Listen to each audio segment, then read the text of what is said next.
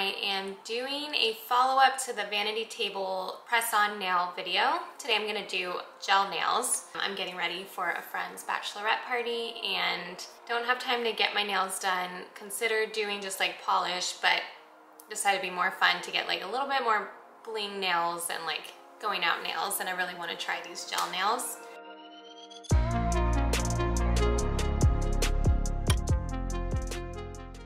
So first I have my cup of coffee in my Ember mug. These mugs are amazing, highly recommended. It keeps your coffee warm for hours, and it even has a charging pad if you need it to stay warm longer than that.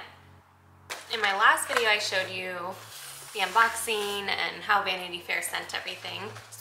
This time I am doing the Ohara Technological Art Lab for nail.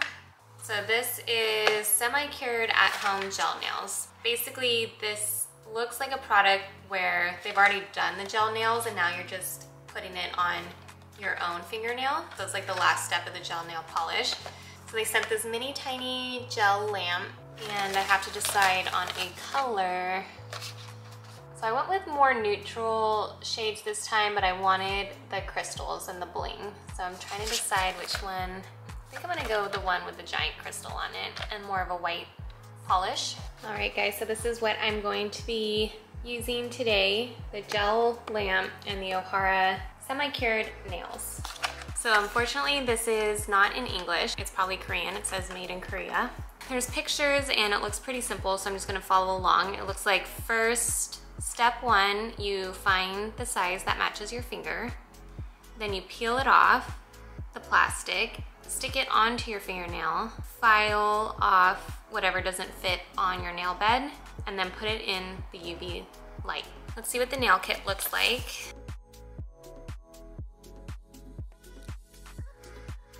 And it comes in this little black box. So this is the top, and it has all these nail options in here.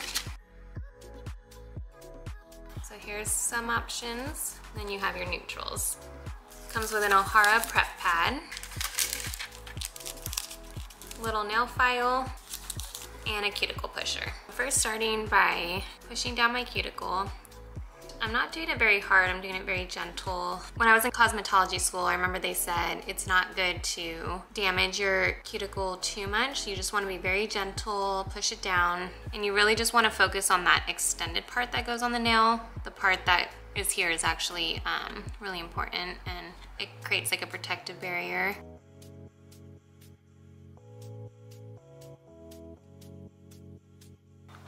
So there's a little lamp and the USB. So it just pops out, and then you have your little gel light that you can put your finger in. And there's a little button here for when you're ready to do the UV light. Okay, so back to the nails. So I'm just gonna take one prep pad. It's basically like an alcohol wipe, and I'm just gonna run it over my fingernails, make sure that the area is really clean. Yeah, in cosmetology school, I actually didn't mind doing nails. I thought it was really creative outlet and really fun. I think the part that got to me is doing other people's toenails. I don't know if I would want to do that. It is like creating art. You can get really creative, you're painting. It only lasts 2 weeks, so you can do it again, and it's not, you know, life or death. It's just like a fun thing to do. So I'm gonna pick out the sizes. It feels like a sticker. So I'm just trying to center it, line it up, and now I'm pushing it down, keeping it above the cuticle. Oh my gosh, crazy. And then it says to, I guess, match them all. It's not too sticky, it's kind of more like a gummy feeling. So you wanna get it down to the cuticle, and then it literally is just like a sticker. Plastic part you just peel back. I could see this being awesome if you put like acrylics on first, because I'm gonna have to file all that down. So I'm gonna lose a lot of it. And then I think I wanna do one more bling on my pinky. You just stick it down, push it on the edges, and then take off that plastic piece. So these two fingers, I'm gonna do the natural beige on it.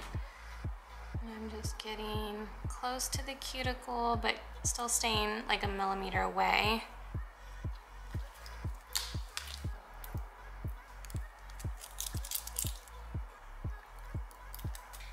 So I picked out all my sizes, stuck it on my nail like a sticker, and now I'm gonna get this nail file and file it down to match my nail. So I'm just going up on this side, up on this side at like a 45-degree angle. So I did my first one. There's my pinky now. Now I just have 4 more to go on this hand. It goes from that to that. And there's no bumps, no bubbles, paint's perfect. Like as I'm doing it, it feels like I'm gonna mess it up, but it's not. It just keeps forming to the edges. I'm on my last one for my right hand. Started with the harder side. So it takes a little time, but definitely less time consuming than just doing gel nail, because all you have to do is stick it on and file it down. So my right side's almost done, just has to be cured. I'm gonna size my left side and file it all down, and then cure both at the same time. You can see what it looks like before I cure it. It looks like it's almost done, and it feels really secure. It's really easy material to work with, but it's not adhered to the nail yet until I cure it with the UV light. So I just did an alternating pattern. The thumbs I kept the same. These were just for the thumb, but I'm sure you could cut it if you wanted and stick it on another nail. And then for the other ones, I just alternated. It was pretty easy. I think it took like 30 minutes, and it already looks good. And the directions say to do 3 to 4 times on each side.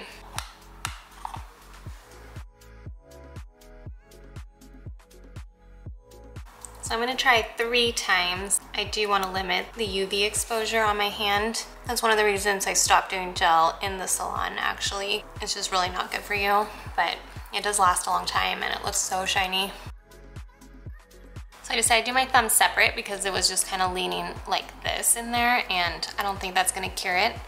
So I'm just bringing this to the edge of the counter and then putting my thumb in. I just cured all my nails. It's hard to tell like if it did anything, but I do think it feels like a little firmer and stiffer, and it's less pliable. So before you cure your nails, you definitely want to make sure that everything is sitting down very flush. On this one, it got a little wavy on the bottom here, and I don't think there's anything I can really do about it at this point. So we'll see how it goes over the weekend. I will be in water, see how it goes washing my hair, doing regular stuff. Keep watching to see the update.